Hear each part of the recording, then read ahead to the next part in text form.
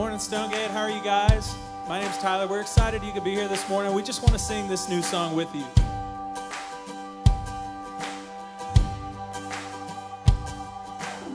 So go on, lay your troubles down. Set your feet on solid ground. Peace deep as I have found. I want to follow you. So come on, all you weak and weary. Come round now if you can hear me. Poor, sick, and God-fearing.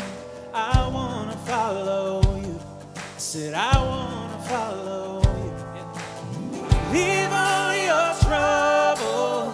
Leave all your sorrow. Sit down your burden.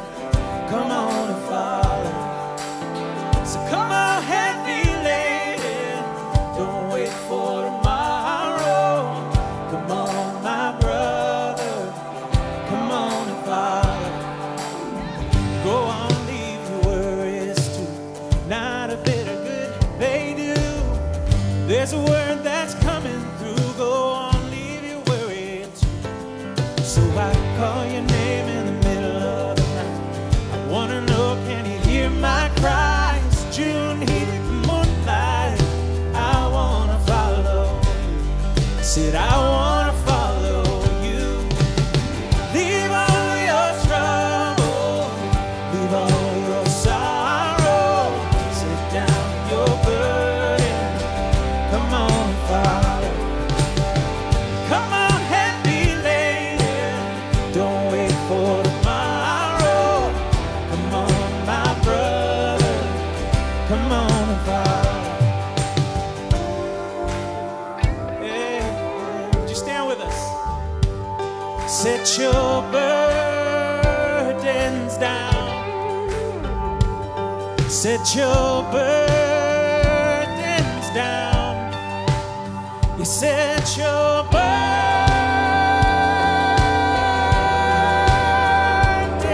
down. Let's clap with us. Leave all your trouble. Leave all your sorrow. Set down your burden. Come on and follow. Come on, heavy laden. Don't wait for tomorrow. Come on, my brother. Come on and follow. Come on, my brother. Come on and follow. Leave all of your trouble. Leave all of your sorrow. Set down your burden. Come on and follow it. Come on, heavy laden. Don't wait for tomorrow. Come on, my brother. Come on and follow it. Well, come on, my brother. Come on and follow. Yeah. Well, hey, everybody. My name is Eric Clark, one of the guys on staff, and I want to be the first to welcome you here to our gathering today. Whether you're a long-time attender member here, or whether it's your first time, ultimately, as you make your way in, we want you to feel at home. We want you to feel part of the family as we really together just stand and see the wonders of who Jesus is, as we gather around his mighty love towards us. And so, man, just feel at home, feel at ease. If you need anything, we've got an incredible usher team that can help direct you, point you in the right direction. Today, we're going to continue on with our summer series, What We Believe. And this series is just all about taking the truths of theology and marrying them with our hearts so that our lives overflow in a way that's powerfully compelled by God's love and grace. Again, so glad you're here. We're going to dive into the Holy Spirit a little bit later through teaching. But right now, let's corporately together sing unto our great God and King.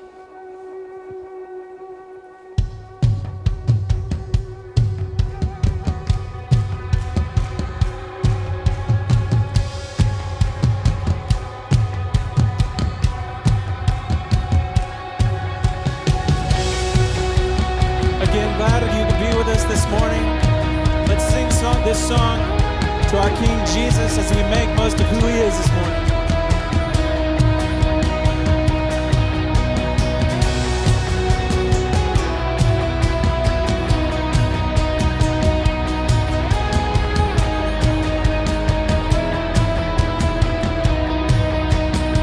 Our God, let's sing.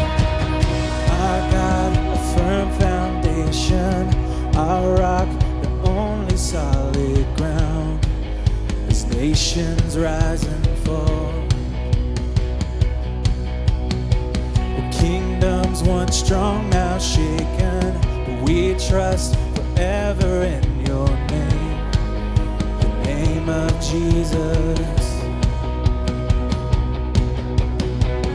We trust the name of Jesus. You are the only King forever. Almighty God, we lift you higher. You are the only King forever, forevermore. You are victorious. You are the only King forever. Almighty God, we lift you higher. You are the only King forever, forevermore.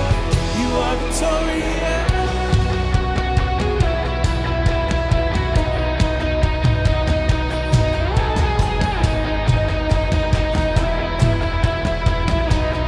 Unmatched he is. Let's sing. Unmatched in all your wisdom, in love and justice you will reign. Every knee will bow.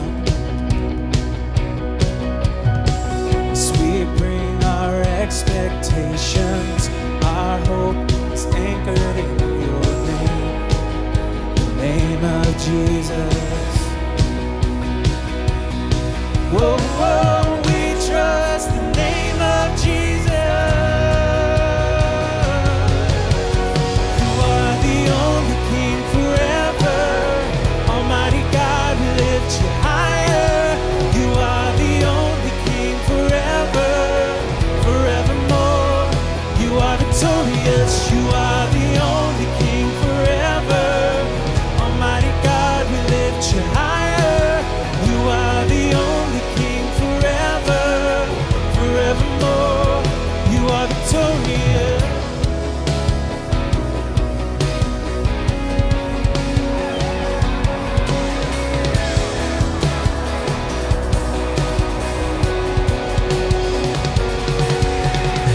So we lift our banner high.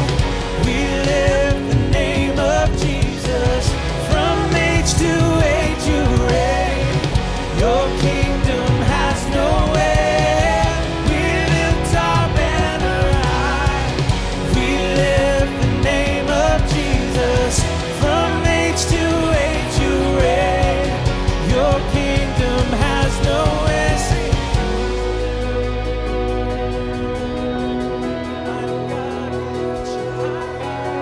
You are the only King forever, forevermore.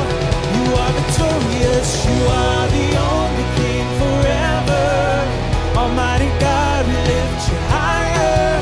You are the only King forever, forevermore. You are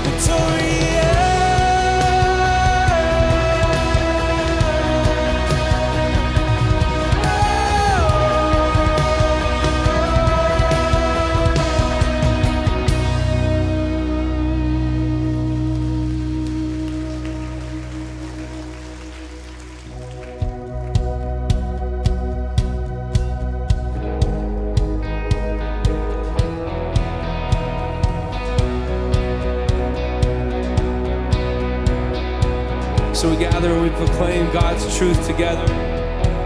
So this is out of God's word. It's Ephesians 2. Let's celebrate that we've been made alive in Jesus.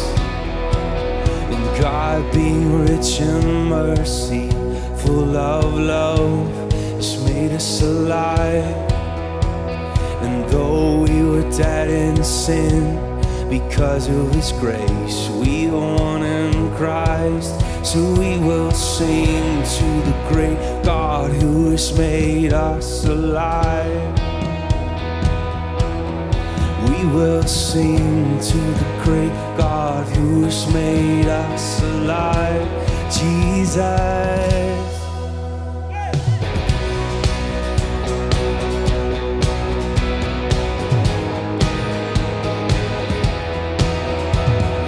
God being rich in mercy, full of love, has made us alive. And though we were dead in sin, because of His grace, we are one in Christ. So we will sing to the great God who has made us alive. We will sing to the great God who has made us alive, Jesus. And we will sing to the great God who has made us alive. And we will sing to the great God who has made us alive, Jesus.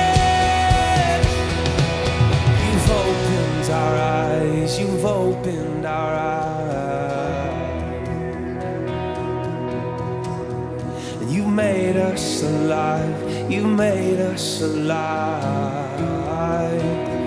Oh, by His blood, by His Spirit, you've opened our eyes, you've opened our eyes, and you made us alive, you made us alive. Oh, you opened our eyes, you opened our eyes, that we may see.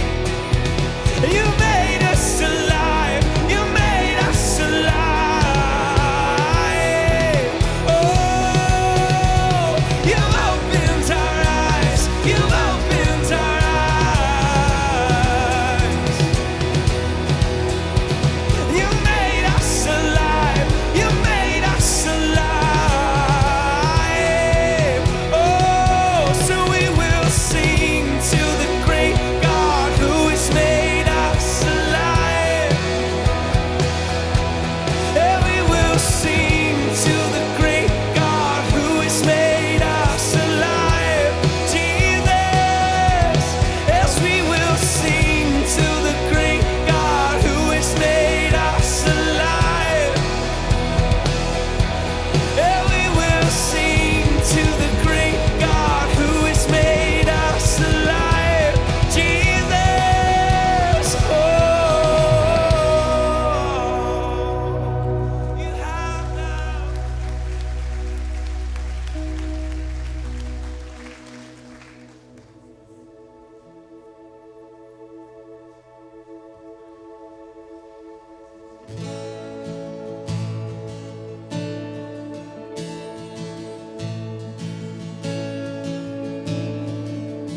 Oh, I've heard 1,000 stories of what they think you're like, but I've heard a tender whisper of love in the dead of night, and you tell me that you're pleased and that I'm never alone.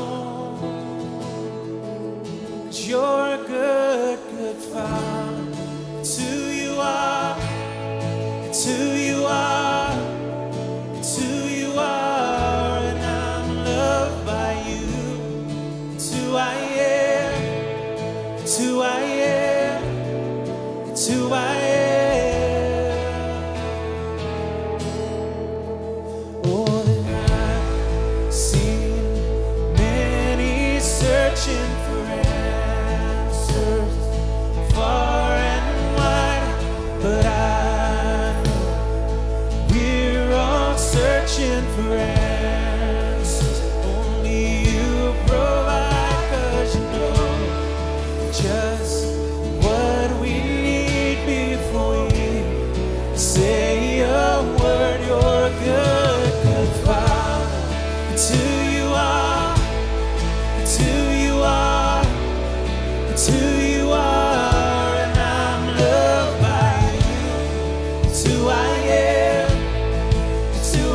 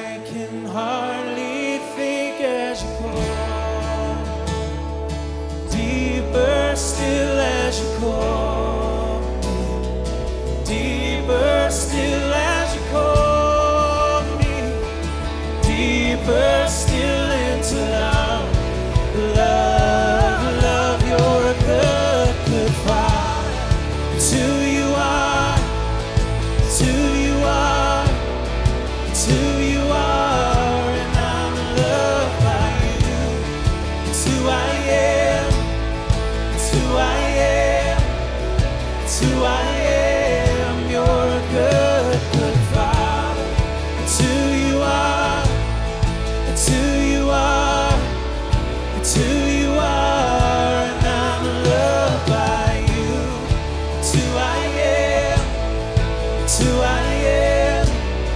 It's who I am. You're a good, good Father. It's who you are.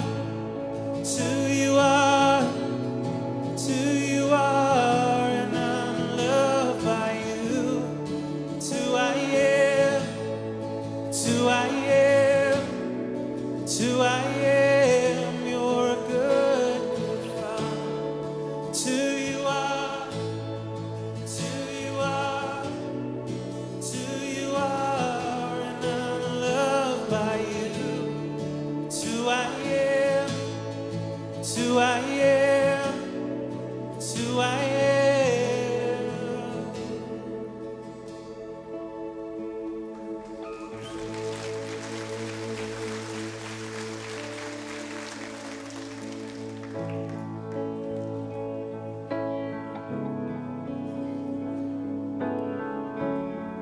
Let's just pray this prayer together. And as I rise, strength of God, go before, lift me up. As I wake, eyes of God, look upon, be my side, yeah.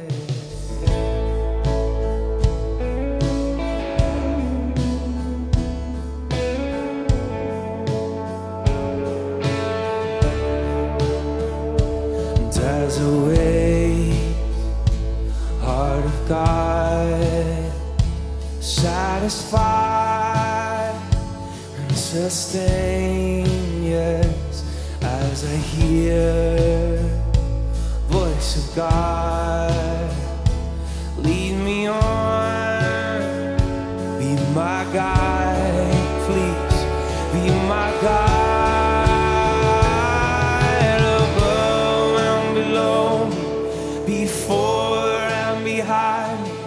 And every eye that sees me, Christ be all around me, above and below me, before and behind me. And every eye that sees me, Christ be all around me, yes.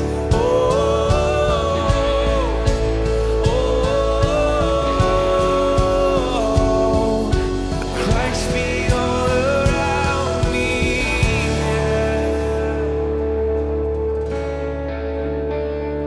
As I go, hand of God, my defense, by my side, yes, as I rest, breath of God, fall upon, bring me peace, bring me peace,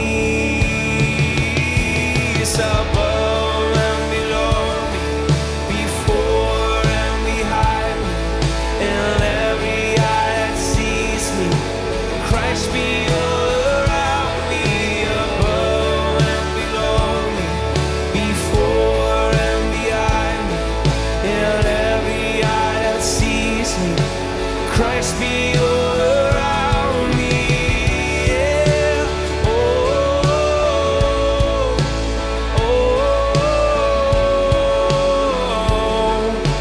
Christ be all around me, yeah.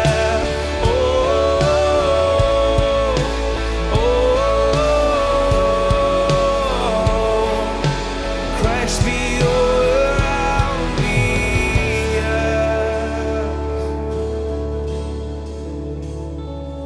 And your life, your death, your blood was shed now for every moment, every moment. Your life, your death, your blood was shed for every moment, every moment. This life, your death, we sing, your blood, the good and the bad, even when we don't understand now. Your life,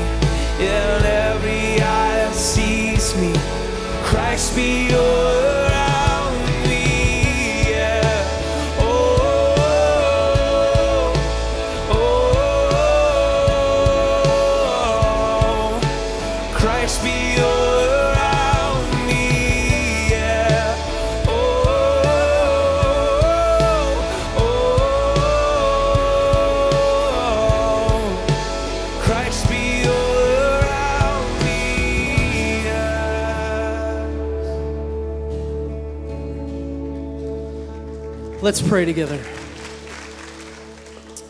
God, we pause in the service really just to, again, through prayer, acknowledge that you are who you say you are and that you've done what you've said you've done. And God, as I was listening and joining in the singing, I remembered really Ephesians 2, what inspired, made us alive, that second song that we sung. It says, God, that because you were rich in mercy and because you loved us so much, even though we were dead, you made us alive. And God, would you, by the power of the Holy Spirit, drive that from our heads into the recesses of our being, God, that we would be people to just not verbally say that, but believe it and then live in response to it, God. Fill us to that end, Jesus. We want that, and it's in your name that we pray. Amen. All right, all of our campuses, you guys can sit, take a seat. Again, my name is Eric Clark. I want to welcome everybody here in Midland, Maine, and to our campus in Odessa, and to our friends and our family over at Stonegate North. I want to give you guys a couple announcements while our ushers are making their way down front in both Stonegate North and here to take our offering.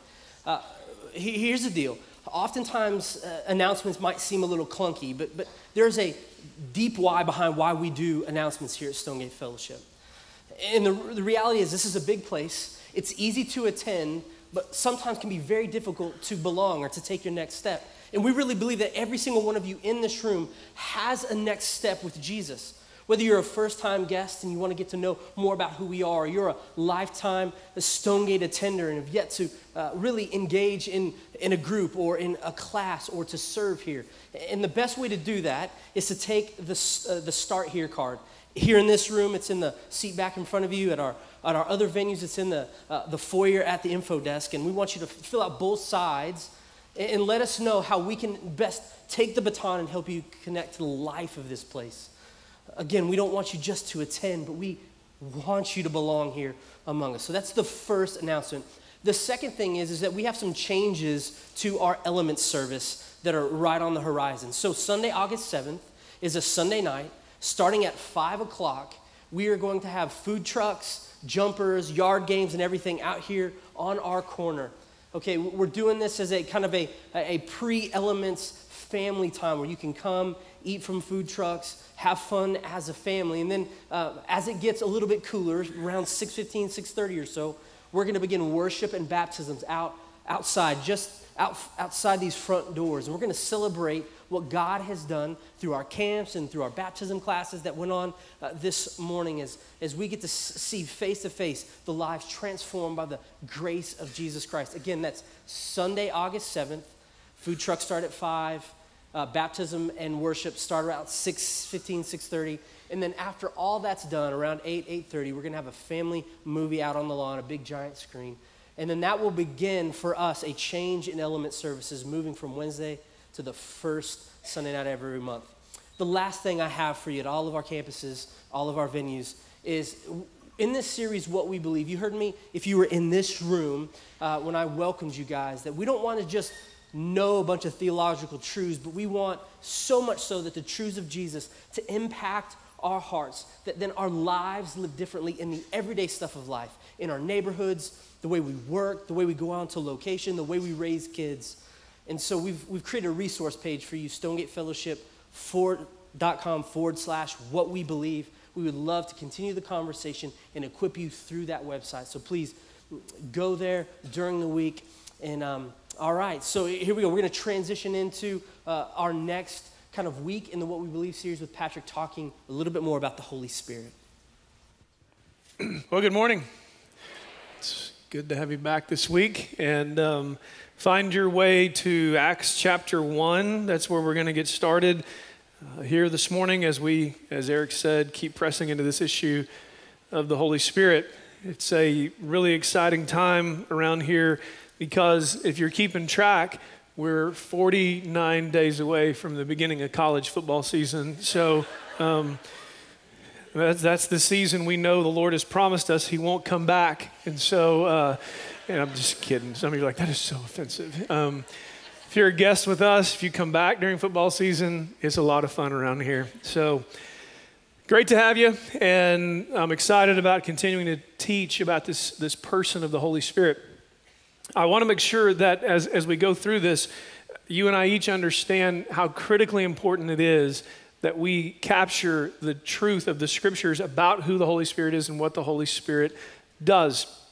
You see, many of us have grown up in environments where we haven't just been methodically taught through the Scriptures about the Holy Spirit, and therefore, because of that, we're led off of cliffs and in different directions of extremes or even lack of extremes, and we really have never understood this truth of the Holy Spirit. And how that affects many of us is there are many in this room, myself included, who perhaps you came to Jesus at an early age.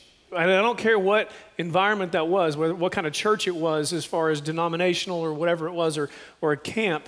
But there are many in this room who have an experience of praying in some way, shape, or form to receive Jesus Christ as Savior. You looked up to heaven, you looked down and prayed. You may have cried during that time, might have been emotional, it might have been non-emotional, might have been very methodical or whatever.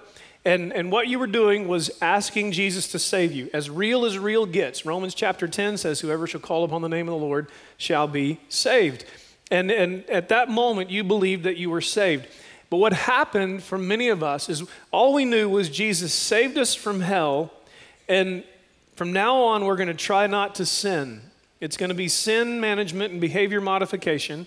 And if I don't mess up, it's going to be good. And if I do mess up, I'll go to church. And I know I'm supposed to get in Bible studies and I ought to be involved in things like that. And we come and we go and we wish and we wash and we're up and we're down. Now, what happens is we oftentimes then will do something. And if you grew up in a very conservative environment, maybe not even a conservative environment, what you end up doing is as you get older, you have some doubts creep in. And you kind of wonder, I don't know if that was real. I don't know if that took when I was, 5, 6, 7. So you either get re-saved, which is unbiblical, or you do what we did in the church I grew up in, because you knew you were saved, but what you needed to do was you needed to recommit your life. Anybody grow up in a church where everybody recommitted? Anybody do that? You go to camp, and if the preacher couldn't get you to get saved, he could at least make you feel like such a sorry loser, you'd recommit your life. And so that's what you come down front, I'm just a loser, and you'd pray, and then we go back to church and we'd say, Patrick has recommitted his life to Jesus. And now here's the problem. What's happened is we have never fully understood what happens at the moment of salvation. You see, so much more happens than what we've been taught. And here's what we're traditionally taught. We are traditionally taught that when we get saved, Jesus Christ comes into our heart. But what's interesting about that is as you go through the Scriptures, you are barely going to be able to find one, if maybe two passages that speak about Jesus in the heart. But what we do read about is how Jesus, because of what he's done, remember what he's done, he has lived, died, been buried, and resurrected, sits at the right hand of the Father, forever interceding for us. And what he does at salvation, Romans 10 tells us, you call upon the name of the Lord, you will be saved. The rest of the Scriptures we'll look at over the next couple of weeks tell us he gives us his Spirit. As a matter of fact, he even told us in the passages I read you last week, he said, it's good that I go away from you, because if I do not go away from you, then I cannot send you the person you need, which is the Holy Spirit.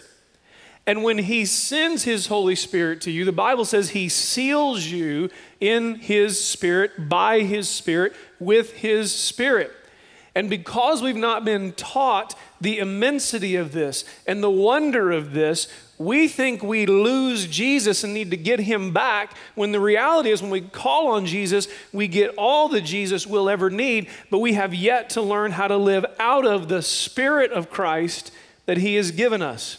And so what we have to do is we have to keep pressing into a methodical walk through the Scriptures to understand where the Spirit has come from, how the Spirit has arrived, and what that means for our lives. Therefore, Acts chapter 1. Okay, I told you to go to Acts chapter 1, and let me get there, and I'll catch up with you, and we'll get going. It's going to be fairly academic here this morning. Let me tell you how the service is going to end for Odessa, for North. It's probably going to end like slamming on the brakes, okay? So just be ready for that. And I'll say, let's pray. And if you need someone to meet with you and pray with you after the service, there'll be people down here at the front or in the prayer room. But we're just going through it, okay? If you didn't like school, you're not going to like this morning. But we'll try to make it better than school was, okay? So Acts chapter 1, let me bring you up to speed as to where we are, okay? And also remember, if you're reading the Bible and you're studying the Bible, when you read the book of Acts, it's probably a good idea to read the book of Luke first, okay? Because Luke and Acts were more than likely written by Dr. Luke, and so they kind of go together. They tell the story real well together. Where Luke finishes off, Acts kind of picks up. Now, where did the story leave off? You'll remember the story. Jesus has lived his life. He's died the death. He's hung from the cross. He has been buried. He has been resurrected. He is appearing to his followers. And remember Matthew, he said, go into all the world and make disciples, or all the nations. Now we're getting to Acts chapter 1, okay? And Luke is picking up, and I'm going to begin reading in verse 4, okay? And for the rest of the morning, we will go right, all right? So or if you're swiping, I don't know what you'll do. So chapter 4, and while staying with them, he, that is Jesus, ordered them not to depart from Jerusalem, but to wait for the promise of the Father. Now this is a reference. He says, which he said, you heard from me, for John baptized with water. Make sure you understand this word baptism. It's more than just a Duncan term, okay? It is kind of a dunking term. So if you had a donut, I know a lot of you eat them out there, and I'm afraid if we ever didn't serve donuts, it'd be we'd lose our entire church. But anyways, if you take a donut and you baptize it in chocolate or sugar, you cover it and you change it, and that word baptism is more than just a dunking in water term. It's also a term used in the clothing industry way back in that day, which meant to baptize something in an ink or a dye, and it changes it, okay? So it's got a transformative aspect to it as well, more than just a church aspect. So John baptized or immersed you with water, but you will be immersed in, baptized in, covered in, filled with, changed by the Holy Spirit not many days from now. All right, now up to that time, I told you this last week, the disciples, when they thought of the Holy Spirit, the only reference point they had was Old Testament stories about the Holy Spirit coming upon people, rarely into. Now that's all changing. The Holy Spirit is going to come upon, and more than upon, going to inhabit followers of Jesus. And you'll see that as we go. But we got to pick up what's happening here, or you'll read the book of Acts wrongly. Because if you build theology out of the book of Acts without understanding the history of the book of Acts, you'll build your theology incorrectly. All right, let's keep going. Verse 6. So when they had come together, they asked him, they're talking to Jesus. So Lord, are you at this time going to restore the kingdom to Israel? Why did they ask that question? They were looking for a coming Jewish king who would wipe out their enemies and they could just live forever with him, okay? They wanted Jesus to do away with their enemies so they could be who they were and wanted to be without anybody else around. And this is what Jesus says to them, an interesting word perhaps for even us today. Jesus says, it is not for you to know times or seasons that the Father has fixed by his own authority. Let me put that in today's language. I know things are going crazy in the world, and you might be wondering when the end is going to be. But let me tell you, quit worrying about the end and start understanding what it means to live in the Spirit and be an influence where you are today. So this is what he says. But you will receive power. Now that word power, you've probably heard this before, is where we get our word dynamite, okay? And it carries with it more than just an idea of blowing up everything. You see, dynamite, and I remember one time I worked for a guy when I was in high school he was an oil man, and I don't think you're all like this who are in oil, but he wanted us to put a pool in his backyard, and so he taught us how to use dynamite. It was a great day. So anyways, dynamite is dynamite because internally it possesses something powerful. And that's that word that's used, power. That word is an internal, what's the right word for you to understand it? Just maybe an inherent or inherited source of power that lives within you. So you will receive a given, an inherited, powerful presence. Okay, let's keep reading.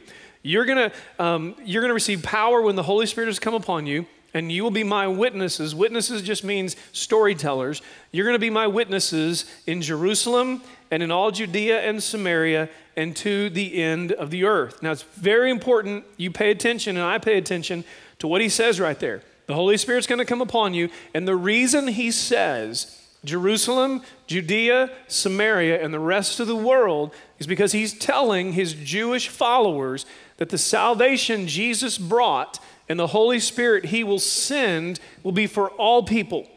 And it's going to start in Jerusalem, and you're going to see this in a minute.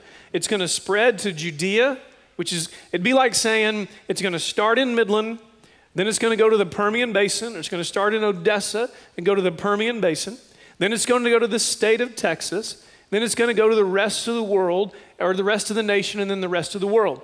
And those Jewish people who are listening, when he says the gospel is going to spread even to Samaritans, that's the enemy. That's racial conflict right there. But he's saying this is going to happen when the Holy Spirit arrives. So he's showing us what's going to happen. Well, the reason I'm telling you that is because as we travel through the book of Acts and we get about halfway through it, what you're going to see is there's a sign that oftentimes shows up that indicates the gospel has moved to people other than just Jewish people, all right? We got Acts chapter 1, go to Acts chapter 2, okay? Right next chapter, right before this, Jesus has blessed the disciples and he has ascended to the Father in heaven. Now, I don't know what that ascension looked like, if he just evaporated, but it tells us he went to be with the Father, okay? And we know that he told us, if I'm leaving, I'm sending the Holy Spirit, right? We've read that. Go to chapter 2. So we'll begin reading in verse 1. When the day of Pentecost arrived, they were all together in one place. They were together in one place because they were afraid, okay? They had basically been a part of a movement that was usurping Roman authority, so they're a little terrified here. And suddenly there came from heaven a sound like a mighty rushing wind. Now, that doesn't mean the doors all blew off. Luke is telling you that something happened in the room that sounded like a mighty rushing wind. If you have lived in Oklahoma or Kansas, especially in that area, and you've lived through tornadoes, you've heard people say this: it sounded like a freight train. And nobody goes, do you mean a freight train went through your house? They go, no. I'm just telling you that's what it sounded like. And Luke is telling us something happened in that room, sounded like a powerful rushing wind, and it filled the entire house where everybody was sitting. Said another way, something showed up and the room changed. You know what that's like. You know how you can be in a room and just, somebody show up. Somebody show up and you're like, oh, the room just changed. Or it can be positive, oh, the room just changed. But anyways, I'm glad that baby agreed. So verse 3, watch what happens. And when this happens, verse 3, and divided tongues of fire appeared to all of them and rested on each of them. Luke is describing to us what he sees. And this is the only time this happens. But something appears, it looks like just flames of some sort, okay? And everybody was filled with the Holy Spirit. Everybody there. And this is important because you're going to see something about everybody. And let me pause for a minute to remind you of what Jesus said. In Matthew 28, he said, you should be my witnesses, and you shall go and share the gospel and go unto all the nations. And when Jesus said you're to go to all the nations, he uses a word that in the Greek language, I'm not saying that because I'm smart, I just know where to find the answer. It's a Greek word that means ethnic groups. So for instance, it's not just Europeans, it's not just Americans, it's not just Canadians, it's not just Africans. It means people who belong to specific groups that even have very specific languages and dialects. So when I've been in Africa doing work, you can travel from one area to the other and they be very close, but you will encounter different nations. I feel like Austin Powers. Nations. Anyways, I know you're like, did he watch that movie? Yes, hilarious. So anyways, what I'm talking about is I can travel within Africa to different groups, and they're different ethnic groups, and that's what he would use for the word nations. It's very important for what's happening here. So let's keep going. And everybody was filled with the Holy Spirit and began to speak. And that just means in a tongue. And when it says they began to speak in tongues, they were speaking in a language, okay? Not just gibberish. They were literally speaking in a language. In fact, it says they began to speak in other tongues. And that word that's used for tongues there is the same phrase you would use if you met somebody. Like I have some friends here that are Chinese Americans, okay? And they speak Chinese and they speak English. And if we've traveled together, they communicate best in their native tongue, okay? You got it? You with me? Okay, so they all began to speak in a tongue. It's very important. And as the Spirit gave them utterance. Now, I wrote this in my Bible, so I wanted, because I always had it with me. When the writer uses the word utterance, let me define that for you. It's enunciating plainly and speaking solemn, weighty sayings. The reason that's important, let me read that again. It's enunciating plainly and solemn, weighty sayings. The reason that's important is because Luke is telling you that everybody begins speaking very plainly. Now let's keep reading and see what happens, okay? So verse 5. Now there were dwelling in Jerusalem Jews. And now watch this. And devout men from every nation under heaven. In other words, people had gathered in Jerusalem for a very important season. And when it says men from every nation, I just told you what that word nation means. People from all over everywhere in different ethnic groups. Keep reading with me.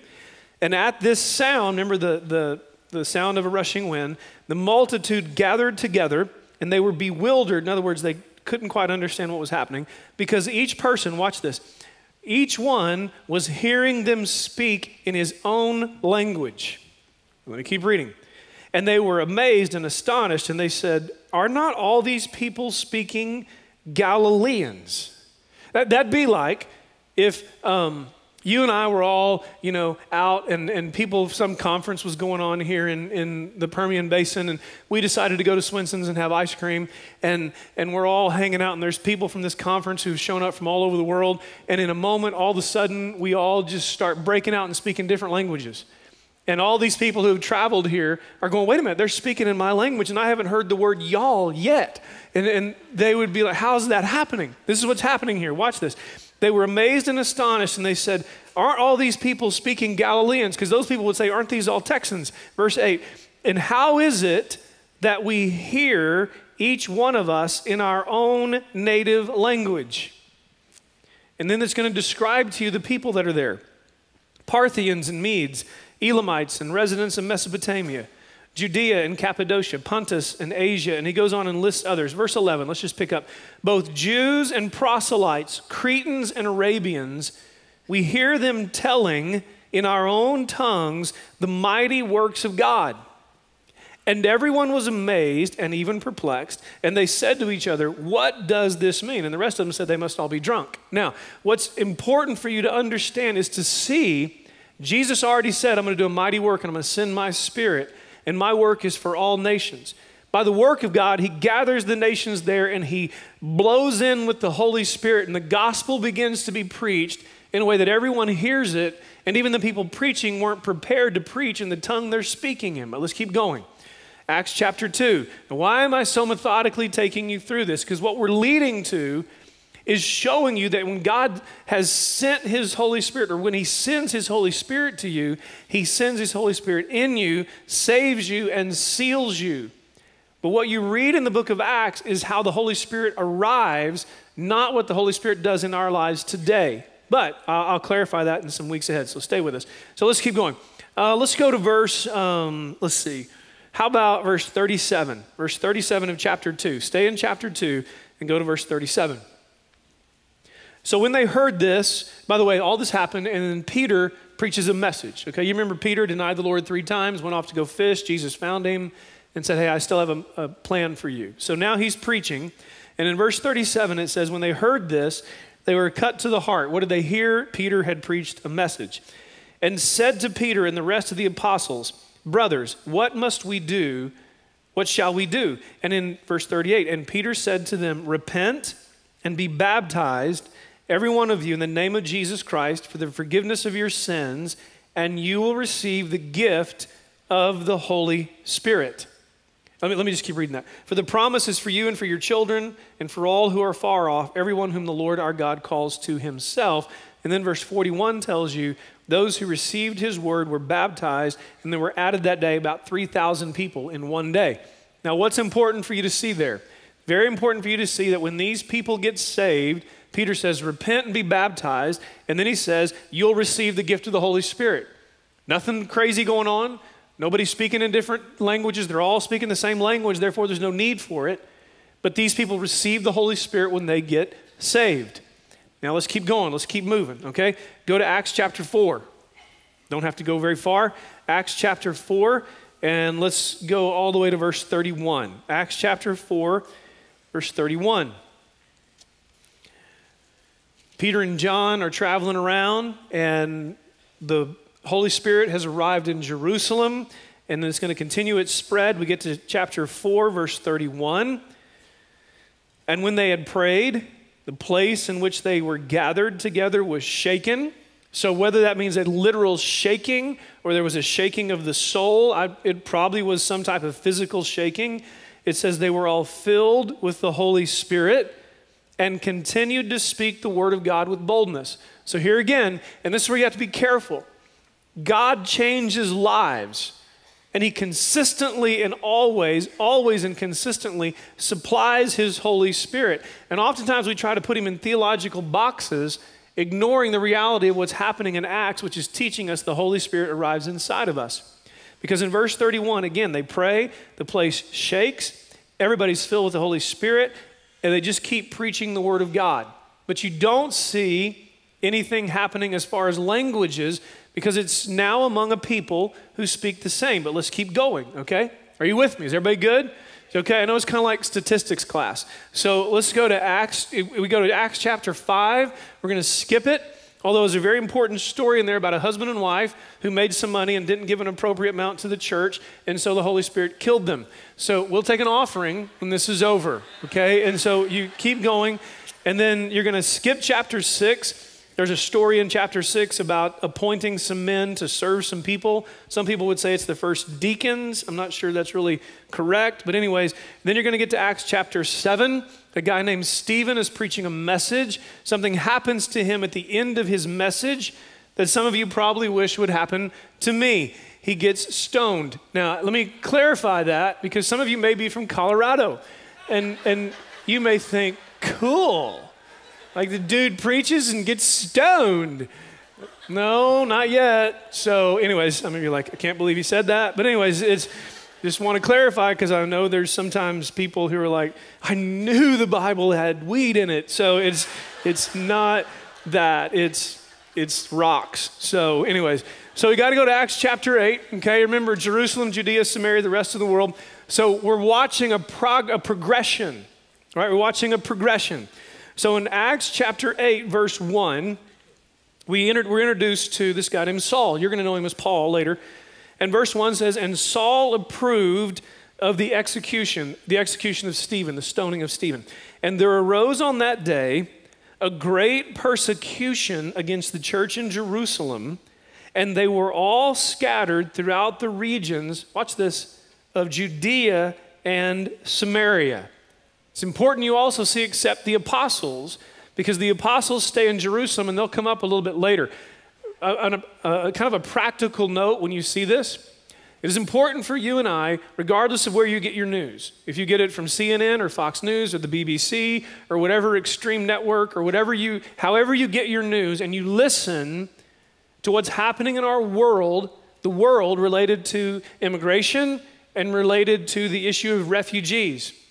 Because what you're reading about right here is the second large group of refugees in the Bible. The first massive group of refugees in the Bible were called the children of Israel. The second group of refugees are Jews who know Jesus, who are being scattered for a purpose. The reason that's so important is I can tell you right now that in a world that looks like it's going crazy, with the refugee crisis that scares many of us, the very refugee crisis that scares many of us is a crisis being used by the Lord to drive people to places that have been preparing as followers of Jesus to meet these refugees, to preach the gospel to them. So be very careful about how you interpret your news. That's all I'm going to say about that as we move on. Verse 2, devout men buried Stephen and made great lamentation over him, but Saul was ravaging the church, going in house after house, dragging off men and women and committing them to prison. Now, go to chapter 8. We're in chapter 8 and go over to verse 14, okay? Chapter 8, verse 14. Now, when the apostles at Jerusalem, remember I told you a group of them stayed in Jerusalem, they heard that Samaria had received the word of God, they sent Peter and John, okay? They couldn't believe it. There was a huge racial tension between Jews and Samaritans. They hated each other. That's why Jesus told the story about the Good Samaritan, because he was kind of getting in the face of his fellow countrymen. Now, verse 15 says, Peter and John came down and prayed for them that they might receive the Holy Spirit. For he, that is the Holy Spirit, had not yet fallen on any of them, but they had only been baptized in the name of the Lord Jesus. Then, verse 17, they laid their hands on them and they received the Holy Spirit. End of story. Again, we see this arrival of the Holy Spirit entering into people's lives, but different than Acts chapter 2, but the same thing happening. And what's happening? The gospel is moving into the rest of the world and the Holy Spirit arrives. So we got to keep moving. So go to chapter 9, okay? Go to chapter 9. And by the time you get to chapter 9, Saul was on a trip on the road to Damascus. Some of you know this story. Jesus knocks him over, says, I'm taking your life. I want you to be a witness for me. Saul gets saved, okay? And he's blinded for a moment. And the Holy Spirit, God, tells a man named Ananias that he's supposed to go see Saul. It's kind of funny because Ananias goes, Lord, have you heard that he's killing people like me? And the Holy Spirit says, but I have chosen him. What would you do if God changed your enemy? And yet he does. And so we see in chapter 9, let me go ahead and move you on ahead to verse 14. And here he has authority from chief priests to bind and all who call on his name, but the Lord said to him, go, he is a chosen instrument of mine. He's going to carry my name before the Gentiles. I'll show him how much he must suffer. Now verse 17. So Ananias departed and entered the house. Imagine how scared he was, man. He thought he was probably being set up. This guy named Saul, he's a persecutor of the church. He's already had so many people committed to death, so on and so forth. But he walks in and he lays his hands on Saul. And he says, Brother Saul, the Lord Jesus, who appeared to you on the road by which you came, has sent me so that you may regain your sight and be filled by the Holy Spirit. And immediately something like scales fell from his eyes, and he regained his sight, and he got up and he was baptized, and he took food, and he was strengthened. End of story. Saul comes to Jesus. Now remember, Paul is Jewish, okay? And so here we have another Jewish person receiving salvation and the Holy Spirit arriving on his life. Now move over to Acts chapter 10, okay? Go to Acts chapter 10. So now Christians have been persecuted. They've been spread out. Jerusalem, Judea, Samaria, the rest of the world. Now the gospel is going to move literally to other nations, so to speak, big nations like Rome, okay? And when you get to chapter 10, and I'm going to try to tell you the story and narrow it down, Peter is real involved in this deal. Peter is sleeping and he has a dream. He has a vision. Remember, Peter is a devout Jew, which means he doesn't eat pork rinds, okay, or anything like that. And so he's having this dream, and in the dream, it's like this tablecloth comes down in the dream, and it's filled with all kinds of things they're not supposed to eat, okay? And so like no rice, peppered bacon, all this kind of stuff is coming down, and the Lord says in the dream, he says, Peter, I want you to eat this stuff. And Peter 3 times says to the Lord, not going to do it. Nothing like that has ever touched my lips, ever. 3 times. He's like, not going to do it. And so he does that to the Lord. All right. And the Lord says, what I have made clean, don't you call dirty. It'd be like, let me give you an example. For instance, when my youngest son said, Dad, I'm going to Texas A&M. I said, there is nothing clean that has come out of there. And the Lord said, but what I have changed, you will obey. So he's enrolled and God does miracles. But let me show you something here. So watch.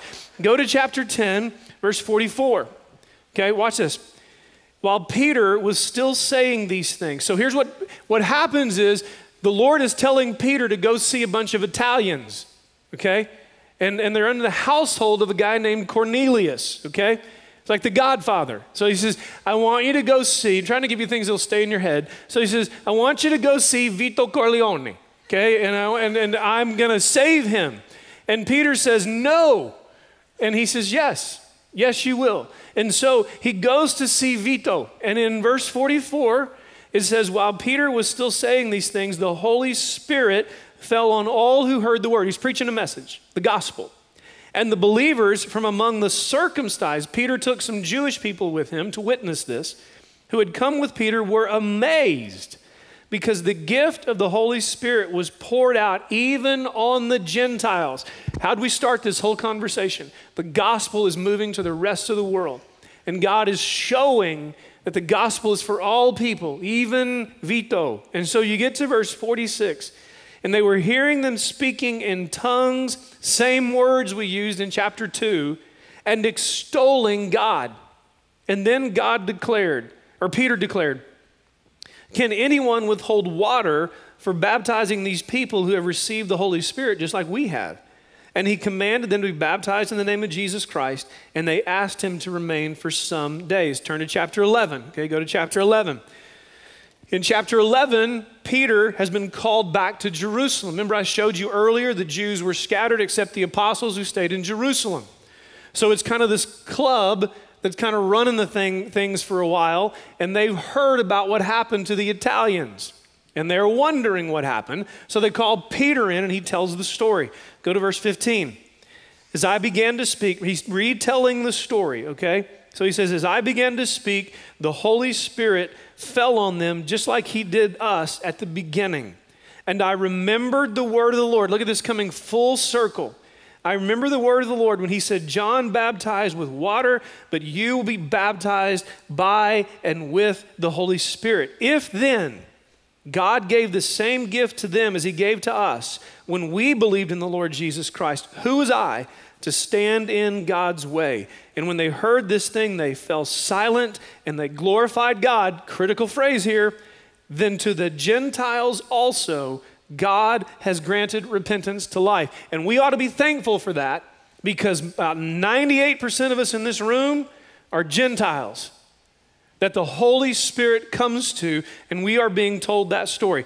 Okay, 3 minutes, one more passage, okay? And then we'll just, like I told you, just going to hit the brakes. And then, Lord willing, and the creek don't rise, we'll come back next week. So you're going to skip chapter 13. It's another movement of God into a place called Antioch. Skip chapter 14 and go to chapter 15, okay? Chapter 15. Remember the clan in Jerusalem? They're still trying to figure out how in the world the gospel is moving. And so now Paul and Barnabas, so they're going to show up and tell their story. And in chapter 15, find your way to verse 6. Chapter 15, verse 6. The apostles and the elders were gathered together to consider the matter. What's the matter? The matter is there are Gentiles getting saved everywhere now, and they may not be living life the way we live life. They're different than us. Isn't that kind of crazy? So the apostles and the elders were gathered together to consider this matter. And after there had been much debate, Peter stood up and said to them, brothers, you know that in the early days God made a choice among you that by my mouth the Gentiles should hear the word of the gospel and believe. And God, who knows the heart, bore witness to them by giving them the Holy Spirit, just like he did to us. Let me put that in normal words. You know that the Lord said he's going to bring the gospel to the rest of the world, not just Jews. And he did exactly to them what he's done to us. Verse 8. And God, who knows the heart, bore witness to them by giving them the Holy Spirit, just like he did to us. Verse 9. And he made no distinction between us and them, having cleansed their hearts by faith. You see, all the way up to this point, in chapter 15 is where we pretty much see the end of all this happening and these things around the Holy Spirit, because it has been declared that the gospel has arrived to all nations. We will only see The Holy Spirit involved in this movement again in chapter 16 and in chapter 19.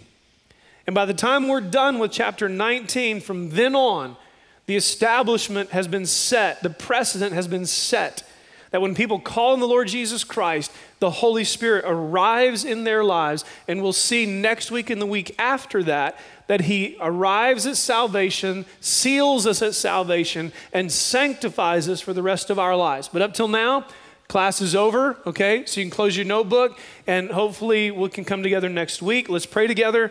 I told you it'd just be like a rapid stop. So we're done. Let's pray, and hope you have a good afternoon. Father, thank you for letting us gather and study your word. Thank you that it is inspired and not my words, and so may we continue to reflect back on what your word teaches us about your Holy Spirit that you seal us with, whom you seal us with in salvation. Ask for your grace and mercy and peace as we go through this day, and thanks again for letting us gather. And it's in Jesus' name we pray. Amen. Hopefully we'll see you next week, and have a great one.